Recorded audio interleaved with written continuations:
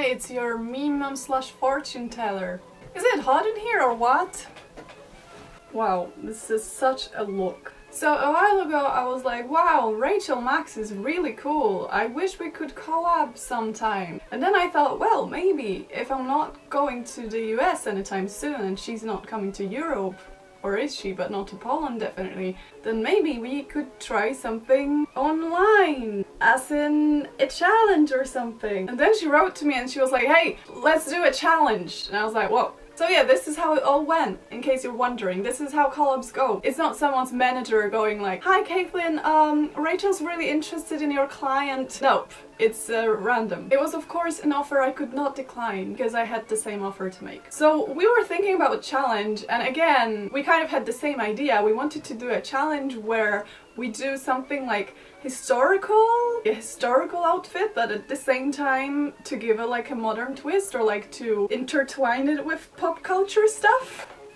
Sure. And so we settled on 18th century because it's kind of, it does have the wow factor, right? It's kind of like a wow era. And we settled on 18th century and Starbucks and Coca-Cola because those are two brands that are not connected to each other, so it wouldn't make it look like it's an ad. It's not an ad, but at the same time there's enough like symbolism and interesting factors to it, and the color palettes and the visuals are kind of easy to recognize, that we thought we might give it a try. So I took Coca-Cola, mainly because I'm a staunch believer that Coca-Cola is better than Pepsi, and I visited a Coca-Cola factory when I was, I think, 9. That made a significant difference in my upbringing because I got a free bottle of Coke. And I quite like the visuals as well. Like Coca-Cola has a really nice logo and all, and it's also quite old, which is obviously a thumbs up. Like I like old stuff, so this is also why I prefer Coca-Cola to Pepsi, because it's older and it's like the OG unhealthy soda drink. So at first I was like, this is gonna be stunning, I'm gonna make a robe a la Francaise with lots of details and stuff, and like Rachel's gonna shit herself. And then I realized that I don't feel like spending that much money. I wanted to print a fabric. At first I was like, oh, I'm gonna put a Coca-Cola logo in it, but then I thought, I'm not too keen on spending that much money on a dress I'm gonna show in a video once and then ditch. So I basically wanted to make something that's gonna be wearable after, when I remove all the Coca-Cola stuff. Alas, the Robe à la Francaise project proved to be too demanding. Like I've never done one before and there was just too much effort. Like I just didn't feel like doing it. So I changed my mind and I was like, okay, so what's the easiest 18th century dress you can think of? For some reason, my stupid brain went like, chemise à la reine. Boy, was I wrong. It's not an easy dress to make. It's easy to make if you want it to look crap, but if you actually want it to fit well, turns out there's a lot of stuff you have to do I had no idea about. So construction-wise, it turned out to be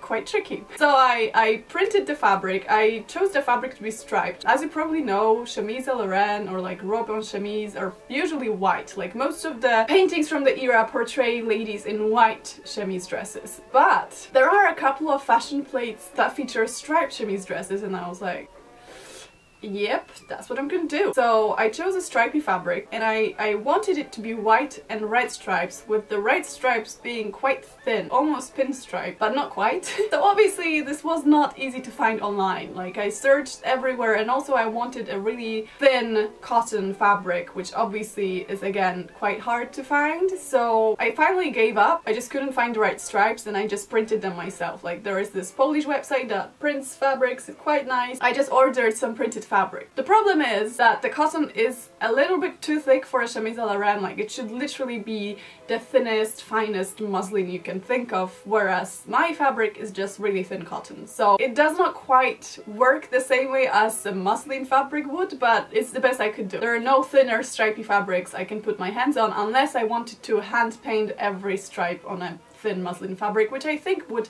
drive me insane. So probably not. Another thing I did is I ordered a huge bag of my miniature plastic Coca-Cola bottles that were labeled as Coca-Cola bottles, but when they came, they had Pepsi labels on them. It was something this size. It's a Coca-Cola bottle that I manually had to rip the label off because there were 100 of bottles with Pepsi labels on them. I was like, really? This is going great so far. So originally I ordered them because I had an idea for a trim on a robe à la Francaise, but since I'm too lazy, I decided to use them in some other way, which I originally thought is gonna be decorating the ruffle around the neck, but as it turned out, Coca-Cola bottles look really odd when you don't know what they are. If you have a huge Coke bottle, it kind of makes sense, but the tiny ones look kind of like weird beetles. Like, I sewed them on the dress, and because the dress is white and red, the brown thingies don't look great. It looks like forest animal pooped on my ruffle. Instead, I decided to glue them to a ribbon and trim the bottom part of the skirt with it, and that worked much better. Because originally I glued it to the red trim thingy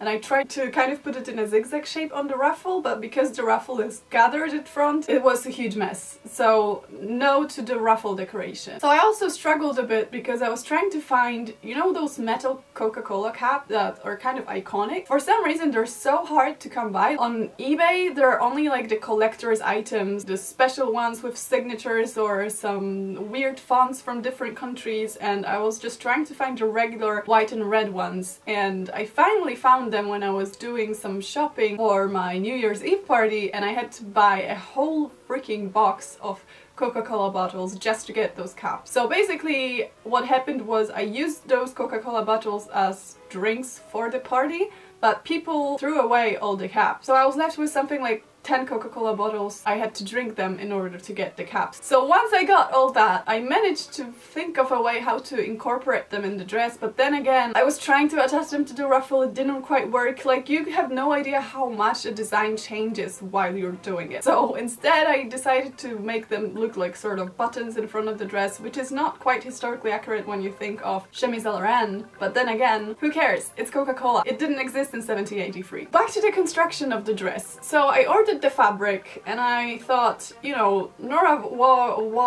pattern is quite straightforward. It's literally one piece and the sleeves, so it's literally the easiest thing you could think of. Alas, as it turned out, the drawstrings have something to do with it looking good or bad, and they're quite difficult to sew on if you want them to be parallel to each other and be gathered at the right places. So at first I thought, oh, I'm gonna put a drawstring slightly below my waist so when all the fabric is gathered it doesn't look too bulky, but as it turned out, if it's too low then all of the fabric starts kind of looking weird around here. So I was looking for some solutions on how to make it look more fitted than it actually is, and even with the belt it didn't quite work. Like, all of the fabric was just like ugh. So I finally gave up and decided to make an underbodice, which is still quite unfinished to be honest, and then sew some of the gatherings to the bodice. So like the back is gathered and then stitched in place, so you literally cannot undo it, which kind of is contradictory to what chemise à la reine is. Like, it's supposed to be this loose gathered gown, but for the sake of the look, I guess. So I had to do an underbodice, and that kind of solved the issue. So if you're ever struggling with chemise being too bulky or like looking weird on the side, it's best to just stitch it in place, and then only the front is adjustable, and that's, I think, enough in case, you know, your measurements change or something. So then I was like, this is not Coca-Cola enough. Like, I was trying to make it look really Coca-Cola and it did not look like that. It just looked like a striped chemise dress. So I decided to paint a Coca-Cola logo on the belt, which actually turned out quite nice. The belt is such an important accessory when you're making a chemise à la reine gown. So important, because otherwise it looks crap. But then suddenly you add the belt and you're like, that makes sense, yeah. As you probably noticed, there isn't much footage of me sewing the dress, and that's because I forgot. I think it's the first time I actually was planning to shoot something when I'm sewing it, and then I forgot. And I remember I was like finishing up ham or something, and I was like, yeah, I was supposed to shoot the sewing part, wasn't I? So there is none of that, and I don't think you're missing out on anything, because it's really quite straightforward. It's literally just one piece of fabric gathered in the right places. How difficult can it be? The biggest issue is the fit. Like, you're trying to make it look good. Then I also thought,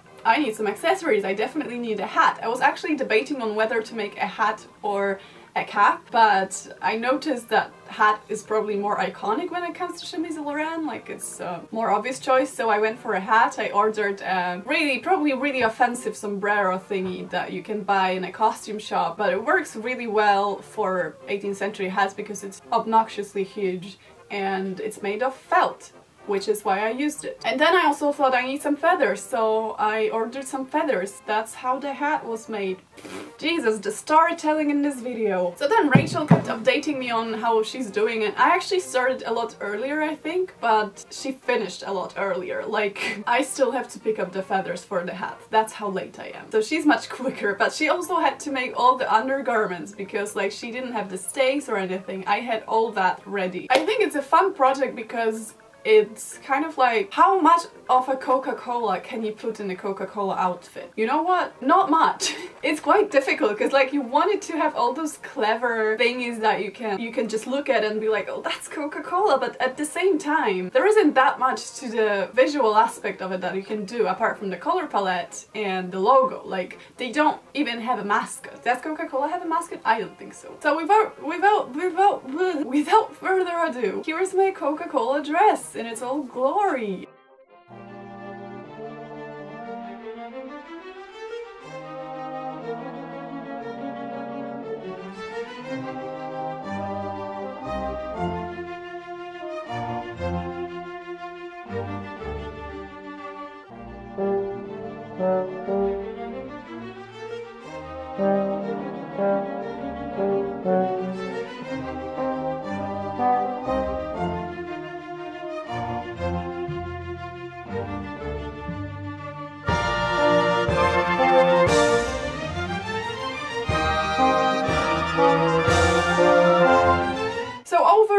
Please do remember to check out Rachel's project, which is kind of like a mirror project, except it's a Starbucks gown, and I'm actually really excited to see it myself because I haven't seen it, but I'm pretty sure it's much better than mine because she's talented and she's just a creative human being. I'm really happy with this project. It was really exciting, and I think I rarely get to improvise that much, and it turns out designing a costume that is not supposed to be like 100% based on historical stuff is quite tricky because like you get to decide all the stuff and all of a sudden you need to be creative and like come up with solutions and ideas, and I think that's something that I need to practice because it turned out to be quite tricky, like having that much freedom and like not just having to copy something. So I'm really happy that I got to try it out, and yeah, and hopefully one day we'll meet in those dresses and get some really cute pictures together because yeah, that would be nice. Oh my god, that's his ear. So again, make sure to check out Rachel's video, and bye! My phone just died, but it's broken anyway, so why would I care?